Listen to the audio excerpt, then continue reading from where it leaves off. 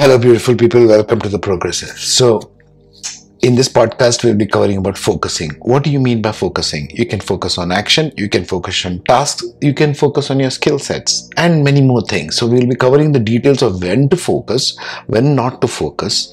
Every time focusing will result in taxing your brains. It is the single most established cause of stress. Okay? You can ask any of the corporate training gurus. You can read 101 books, which I did, by the way, and they will all tell you pretty much the same thing. So this particular presentation covers when you should focus, how you should focus, and when you should switch off. Okay? Keep watching the entire presentation. Okay, let's now start detailing the corporate attitudes. One of them, we'll call it focusing. Now we will detail here what's the use or misuse of focusing that is being done in workplace, and how you can use focus on your work, your tasks, your actions, etc., and how you can unfocus. We'll talk about more of unfocusing in the next slides, but in this set we will see the different aspects of focusing. Everybody is asked to focus. So what are the things that we are talking about when we talk about focus?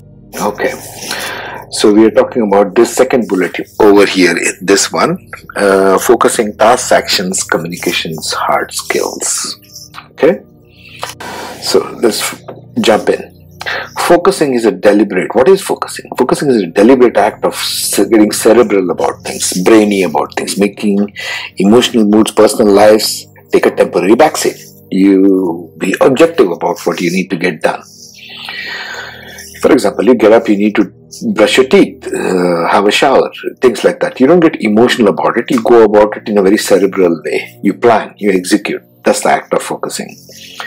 Now, focusing can be done on many levels. Focusing can be done on tasks, it can be done on actions, it can be done on communications, it can be done on hard skills. Now, this is relating to your work, whatever your work area may be.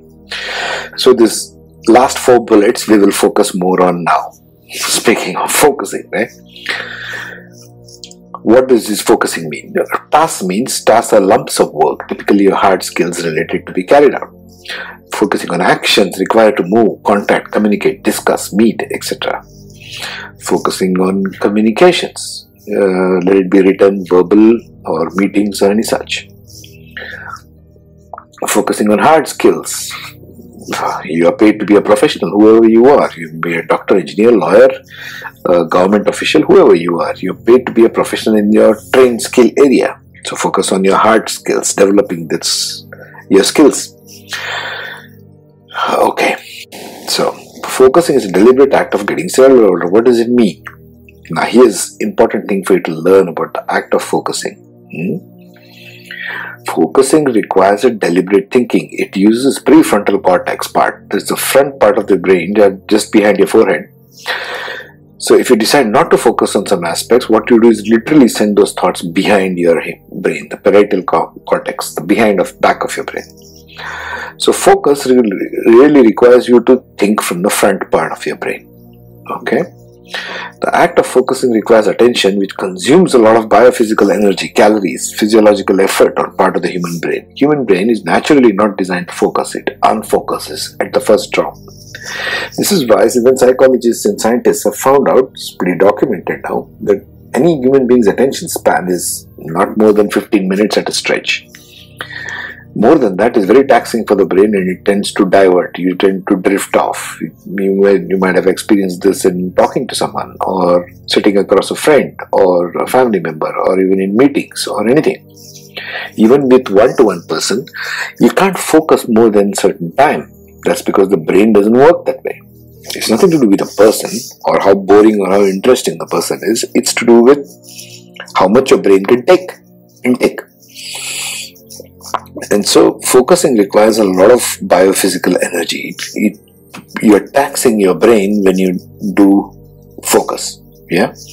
So you should never take focusing more continuous effort more than 20 minutes. I would recommend not more than 15 minutes at a time. Take breaks in between, 5-minute breaks, 10-minute breaks, stretch, short walk, deep breaths, come back and then refocus. That's another important point. Next one is you have 3 types of attention. Selective attention. We'll discuss this a little more. What does it mean? Selective is focusing on one thing while you are ignoring others. Divided attention, also known as attention switching, is where you switch your attention to multiple sources of information at the same time, jumping from one to another. Yes? Sustained attention is remaining focused on something for a long period of time. Obviously, that is more taxing. Yeah. So, what is selective attention? One can typically discuss with a colleague when you're attentive to aspects which only concern you directly and ignore the rest of the information presented by the person. This is selective attention. Selective attention is useful to consider only aspects related directly to your work and ignore personal opinions, individual points of view, etc. Right? Divided attention you use during department or project or group meetings when you're meeting with a whole bunch of people. So many people are sharing so much of information across a meeting. If there are 10 or 15 people in the meeting room, everybody is having a different point of view, their opinions, their own version of facts, etc., going around the room. So divided attention at work typically requires one to switch focus on different aspects of the same work, like administrative, finance, marketing, project, engineering, design, testing, HR, etc., while in meetings of different disciplines, but part of the same task force or group. That's where you use this part, divided attention. You use sustained attention only during your core work, what you are assigned to do. Let's say you're a doctor doing surgery, or you're an engineer doing your design work, or you are a lecturer or a professor carrying out your teaching work. You're carrying out your sustained action. That's where you need your sustained attention. When it's just you and your work and your workstation, or no disturbances, or you're at a teaching class or something, this is when you have a sustained attention. This gets a lot of work done and is the core productive time for you. Okay? So how do you handle this? Now, here, before we step into that, we must address some things which inherently all of us as human beings are. Human beings inherently are emotional beings. That is to say, their internal states are emotional. We also call them moods and not mental. They use their brain power only for organizing tasks, execution, planning, action, etc. This is the reason why there is a lot of emotional misunderstanding, conflicts, and drama in any human interaction, be it work or personal. Yeah? Mood is a simplistic term underlying which is a complex set of emotional information inside you regarding a person's self-image, resulting perceptions, their way of thinking, their way of perceiving, their way of associating with the world, their way of making a connection with the world. All these kinds of things are there. The human have your own personal life, your family, your friends. When humans stay together, they affect one another. This effect has an effect on you, just like when you affect them. Depending on what transpires in your day, your personal life, it affects your moods. These moods you bring to the workplace. What happens at home, you bring to work. What happens at your work, you take it home. Now, what are these? Because humans are emotional beings, this is natural. It's going to happen. The key point here to be noted is how you manage them. Yes? So, events like, for example, what affects your moods? Okay? External events, traffic, your mainstream media, your social media these days, add to your daily mood as well as your mental focusing abilities. Avoid participating in negativity within all mainstream media, social media, TV, newspapers, etc. So it will help you not overwhelm your emotional state, and you don't carry a sense of skepticism and cynicism over time that is built up. Don't continuously indulge in taxes, market, current events, politics, all this violence and drama being played out in the name of racism and all this other bullshit that's going on. Avoid participating in it. That doesn't have anything directly to do with you. Traffic is another one. It's a huge contributor to stress. If you travel huge distances each day to work back and forth, you're having a problem there. It affects your moods. A fraction of external events either immediately happening around you is reported by MSM, mainstream media. that's actually going to affect you in any way. You sit and read mainstream media news or newspapers or anything. You are participating emotionally as an emotional being into the events which have no direct impact many times on your lives.